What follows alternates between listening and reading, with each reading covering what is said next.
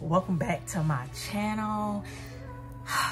Here we are like halfway through the year, and I wanted to talk about some bookish content. So if you're into that type of thing, go ahead and like and subscribe to my channel so that we can talk about books and fun stuff. I do other fun things, particularly Bath and Body Works, fragrance, body care, shopping, and lots of traveling. So if you love that type of thing, you're just here for a good vibe, welcome to my channel. All right, so I wanted to do the mid-year freakout challenge. Nobody tagged me. I just tagged myself. So yeah, so I wanted to answer the questions. The questions are down below just so that we could talk about books. Let me know your thoughts as we get into it. I do have my list right in front of me, so you'll see me looking at it so that I can reference it. Also, although you can see my bookshelf, I also have a bookshelf here and one in my living room. I am a library girly, so I don't have a lot of the books in front of me, and I will try to show the pictures of those books. So let's get into it without further ado. So the first question is, how has your reading gone so far? My reading has gone excellent. In terms of the amount of books, compared to the past 4 years, here are my stats from the last 4 years. I am down, but that's okay. I work, I'm a wife, I have children, I got things going on, and I managed to fit in 32 books this year. So I'm only comparing myself to myself. So the volume has been okay compared to the past 4 years, but the quality, I have had 12 out of 31 5-star reads. And as a reader, you cannot ask for more than that. So that's like 20-30% of my books being 5-star reads. Yes. The best book that I have read so far in 2024, I can't just pick one, so I'm going to go with Blood at the Root by Ladarian Williams and Diary of Blood by S.G. Gibson. Those were 5-star reads. They evoke so much emotion. They are culturally rich, and I really enjoyed those books. The best sequel that I've read so far in 2024 was Ruthless Vows by Rebecca Ross. Actually, that's the only sequel that I've read this year. I tend to start series and not finish them, so I think that that's a goal that I should be working on for this year, now that I'm able to see that. A new release that I haven't read yet. So I'm not really sure on new releases. I kind of just come across books organically. I don't do a lot of research. So this book came out in 2022, but I do want to say Demon's Dream. It is an 800-pounder tome of a book. It is urban fiction. Two things that kind of throw me off my game as far as being scared, but I'm looking forward to reading it. It came out in 2022, but let's just say it's new to me. Okay, so that's going to be that one. Other books that I have not read: The Black Woods by Brandy Colbert, The Princess of Thornhill Drive, and this is by Kalia Moreau. I don't really read synopsis because I don't like the books to be spoiled. Wish of the Wicked by Danielle Page. I want to read Dragon Fruit by Makai Lucifer, and Where Sleeping Girls Lie by Abike Idime. So those are some of the new releases that I hope to get into before the end of the year. Next book is the biggest disappointment of the year, and that unfortunately is The Familiar by Leigh Bardugo. This was one of my highly anticipated reads, and it just fell short to me in so many different ways. Other books I would say I would add is The House of Miriam by J.L. Again, that was one of my most anticipated reads, and it fell short in the character development and the plot. And Laura of the Wilds, and that was really upsetting to me because I was really looking forward to reading about Fae, and it just missed the mark on so many different elements when it comes to the building of that world. Biggest surprise was Diary of Blood by S.G. Gibson. I usually don't read vampire types of stories, so that like really threw me for a loop. And Summer At the Bluffs by Sunny Hostin. I have been experimenting with getting into reads that align with the seasons, and I typically don't read a lot of general or speculative like fiction, and that was just like an amazing story. I talked about it a little bit on my TikTok. If you're not following me on TikTok, follow me on TikTok. A favorite new author, I'm going to go with the debut to me because I don't believe that this author is new to the writing world, but that is J.J. McAvoy. And this author wrote Aphrodite and the Duke. That completely took me by surprise as well. That is a Regency romance series. Think Bridgerton, but with like black people. And I just ate it up. So I was looking at their catalog and I see that the catalog is rich and I'm excited to get into it. Newest fictional crush. So I'm a married woman. I cannot see, I'm legally blind. And we don't do crushes, respectfully. But a character that I feel if I was in a book world, I would be with, it's Ezra from, it'd be Ezra from A Love Song for Ricky Wilde by Tia Williams. Ezra is, man, honey, he's dark. He's muscular. He is from the old school. He's Southern. And baby, if you know, you know. His favorite character, that's Cinnamon from that one time I got drunk and saved a demon. It was my first time reading like a monster fantasy romance type situation, but Cinnamon is hilarious. So I just want to say Cinnamon, I just love everything about her. I love her representation. I love that she's funny. I love everything that she did in the story. So let's go ahead and say Cinnamon for that one. Next is a book that made me cry.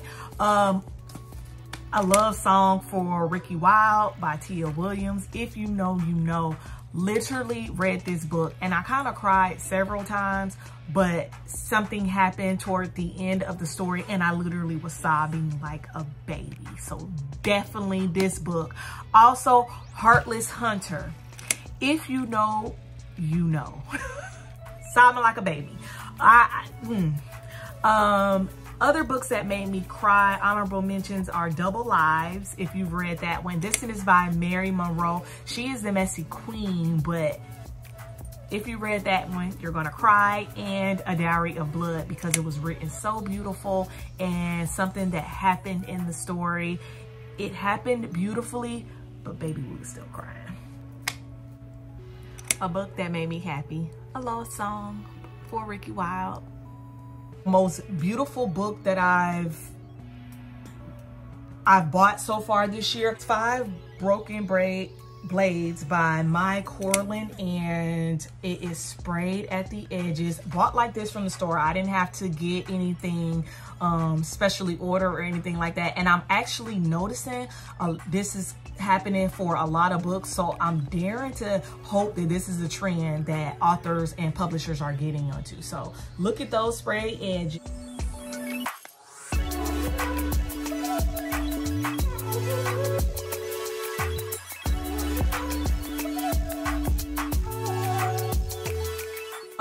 What books do I need to read by the end of the year? Okay, so this is my TBR. Actually, this is where I'm filming. I got my tripod docked up there. So I want to read Some Kind of Happiness, The Last Tale of the Flower Bride by Roshani Chokshi. I need to get into Red Rising by Piers Brown. And I want to read the next one in the Scythe series by Neil Schusterman, which is The Toll. Over here, these are some classics that I need to read, which include The Island Sisters. This author is actually from the area, so I wanted to read that one. I need to read The Love Hypothesis by Ali Hazelwood, because everybody talks about it. I started The House in the Pines by Anna Reyes. I got pretty far in it, and I just don't know why I stopped. I want to read Pachinko and The Extraordinary Union by Alyssa Cole. more books I'm trying to get into. I started really collecting books in 2020, and that's when I had to build a new bookshelf. So I got a stack of books that are going to I have to read before they self-destruct. So let's go ahead and let me run the list off for them. So this is Blood Mark. This is the second in the Legendborn series. I've tried it twice already. I can't get into it. Bree is annoying, but I want to read it because I want to see this series through. So I have to see what ends up happening to Bree. So let me just continue to read that. This is The Declaration of the Rights of Magicians by H.G. Perry. At some point in life, I really wanted to read it. I don't know why I stopped, but I'm going to read this by the end of the year, or it's going to get donated. Next is Witches Steeped in Gold, and this is by Sienna Smart. I really wanted to read this at the time, but for some reason I just can't manage to read it, but I'm going to get into it before the end of the year. Blood Debt by Terry J. Benton Walker. Brian Greenwood's All the Ugly and Wonderful Things. I got several Kristen Hanna books, but I really want to start with The Nightingale because everyone says that it is such a banger. I believe this book was the first of books that were on my shelf, and that was The Last Magician by Lisa Maxwell. Back in 2019, everybody was saying that this was a banger. For some reason, I just can't manage to crack it open. And lastly, To Sleep in a Sea of Stars by Christopher Paolini. This book, when it first came out, I want to say in 21, everybody was talking about it, but to me, it's a tomb of a book, and I'm having a hard time holding a lot of hardcovers, so I just haven't picked this one up, but I have no excuse. I'm going to get into it before the end of the year. Watch me work. Favorite video that I've made so far this year, and it's not even a book video, but it is me running my first half marathon. It's my first video. It's my favorite video on this channel. I have like over 300 videos, but it's my favorite video because number one, I did something that I did not think that I was going to do, and I literally watched myself complete a goal, and many people in this lifetime don't get that. So that was probably one of my favorite. I think I looked cute. I did the things. I had family in there. My favorite person, well, one of my favorite people, which is my twin and her twins, some other of my favorite people were in there, and I just love that video. Nothing too deep or cinematic about it. I just love the content of it just for myself, and that I was able to televise where I stood in that moment. Which video do I think would flop did well? Bath and Body Works. And for me, like going over 1,000, just me sitting in the car talking shit, like that is weird to me. So that is what did well compared to the other videos on my channel. Upcoming videos I'm excited to make is more wrap-ups. I need to get back on that. When I first started, I was kind of good at it, but lately I haven't been.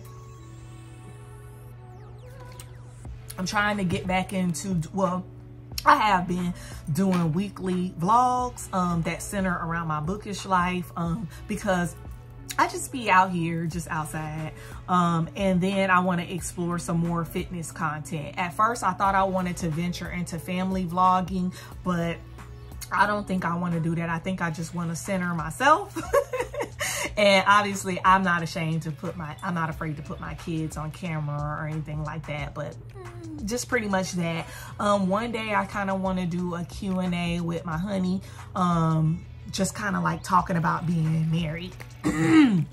So yeah, that's probably later. He is not comfortable on the camera. Channel goals before the end of the year. I definitely want to grow to 1K. I feel like we're going to do it. So I definitely want to grow to 1K. I want to enter into the YouTube Creator Fund. I want to upgrade my equipment. I film on my camera. I want to get a camera specifically for vlogging and filming. I want to have an Apple device so that I can professionally edit. I do everything on my phone. So I'm wanting to upgrade that. And that's pretty much it. Like I do miss a lot of library videos. I literally go to the library probably every other day. So I probably should be filming more about that. But again, the barrier of being on my phone is space. And so like I gotta pace out, but I really do enjoy YouTube.